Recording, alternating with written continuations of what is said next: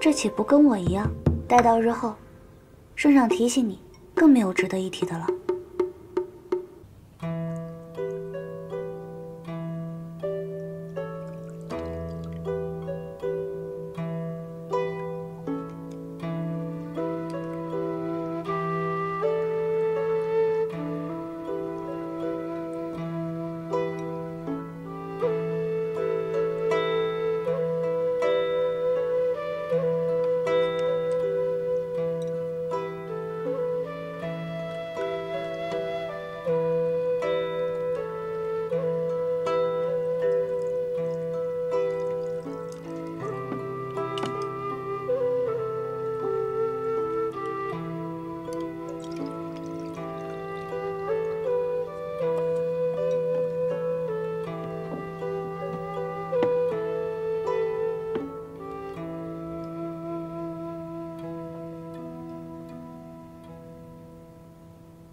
哎呀，数日不见程娘子，倒是容貌愈盛了啊！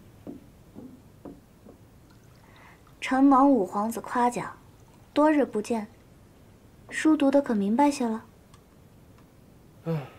反正父皇想不起来我，随便读的好坏。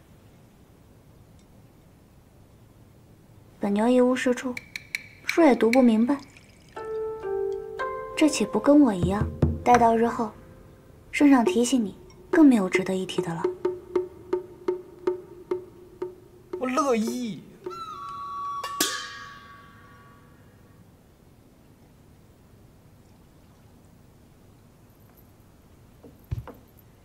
子尚，圣上其实是个好夫君，若当年没有醉酒之后宠幸了徐美人，带下这五皇子，那便就更好了。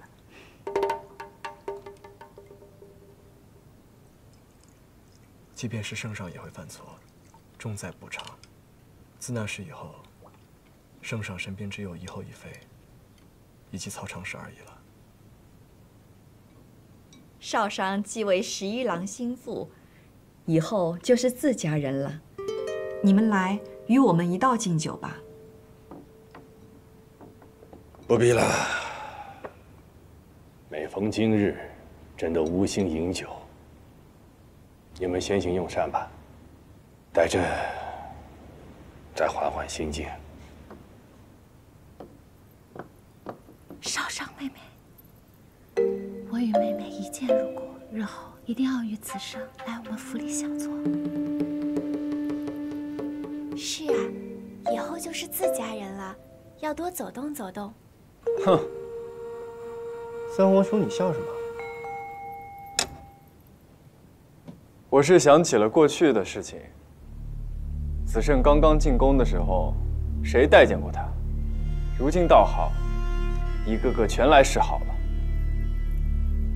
子胜自小是养在母后宫中，不待见他的自然不会是母后所出的几位皇兄皇子，定是母妃宫中的。小五又说胡话，都是一起长大的。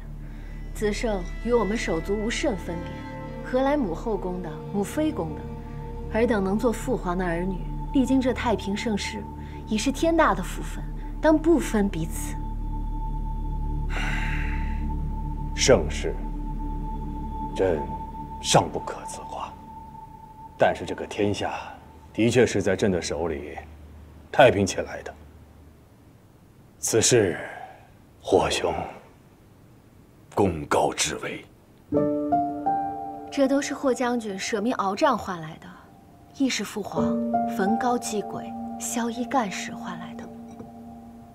二子与我虽是一母所出，但妹妹我可不如二子会说话，难怪父皇对你多有宠爱。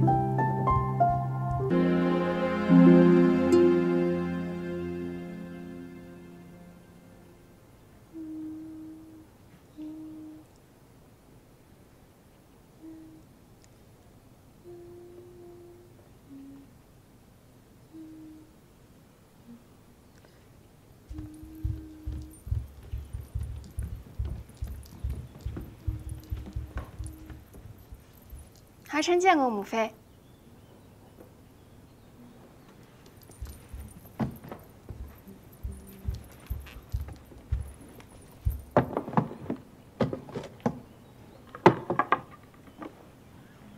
特寻都城中最好首饰匠打造的，这支牡丹国色天香，最衬母妃容貌了。我呀，最后悔当初为了追随圣上，把你交给你三舅母照管，把你养得如同山野财主一般，就喜欢这些俗不可耐的首饰。你要是有你二子和三兄一半的懂事便好。你前些日子不还在怨皇后为了节约开支，令你公主府揭不开锅吗？怎么这会儿便富裕了？难道是你宣氏驸马贪墨了？母妃可别调侃我，我不过是与人同道做些小生意，挣些小小银钱罢了，连宣家驸马也不知道的。就你捡枣不识数的，你还懂得做生意了？都城中酒楼，我凑了些份子，日后经营好分红利。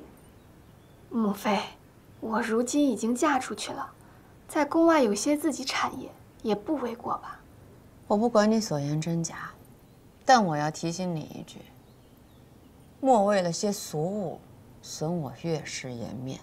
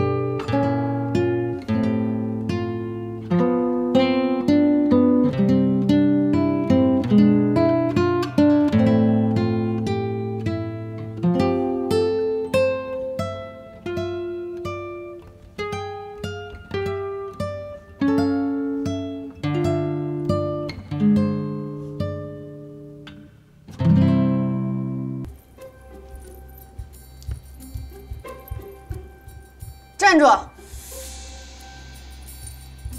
你就穿这身衣裳过去啊？怪就怪我生你二子时给他多生了个脑子，轮到生你时这脑子便不够使了。